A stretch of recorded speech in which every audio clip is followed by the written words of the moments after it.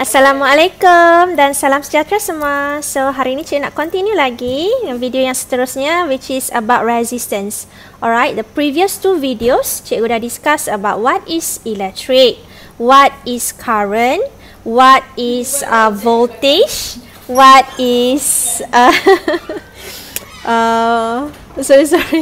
what is electric, what is current, what is voltage, and what is resistance.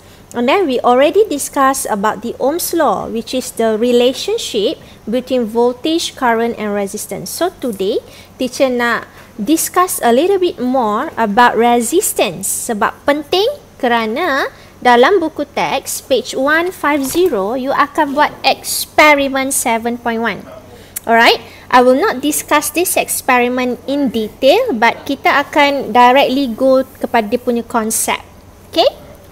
So now, kita do a revision sikit berkaitan dengan resistance. What is the resistance? So, dalam previous videos pun cikgu ada discuss about resistance. So, cikgu ulang balik ya. Resistance is the ability of the conductor to limit or resist the flow of electric current. Alright, resistor ataupun rheostat digunakan untuk menghalang pergerakan elektron.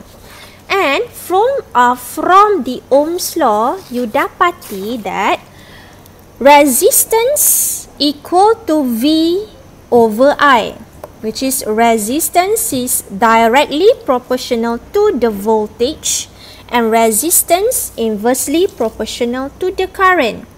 It shows that the higher the resistance, the higher the voltage, the lower the current. The lower the resistance, the lower the voltage, the higher the current. Okay? Now, kita nak discuss about the factors that affect resistance. In Form 2, you have two factors that affect resistance. But once you go to Form 5, you will learn there is 4 factors that affect resistance. So, I just discuss about 2 factors only. So, the first factor is the length of the wire or the conductor.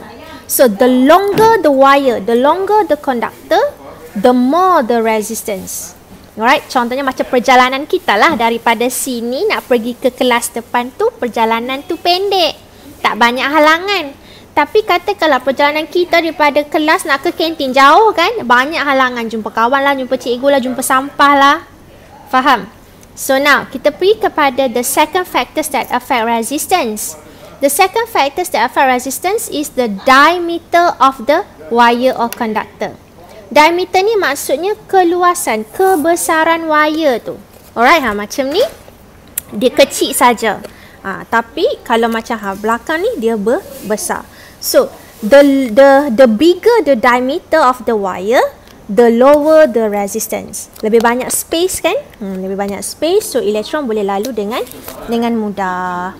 So ingat, resistance ada 2 factors that affect resistance, which is the length of the wire or conductor, the diameter of the wire or the conductor. Boleh faham? So, itu sahaja untuk kali ni. Oops, jangan lupa di bahagian description juga cikgu ada letakkan 2 link video lesson cikgu sebelum ni. Okay? So, harap video cikgu membantu. Kita jumpa lagi. Bye. Assalamualaikum.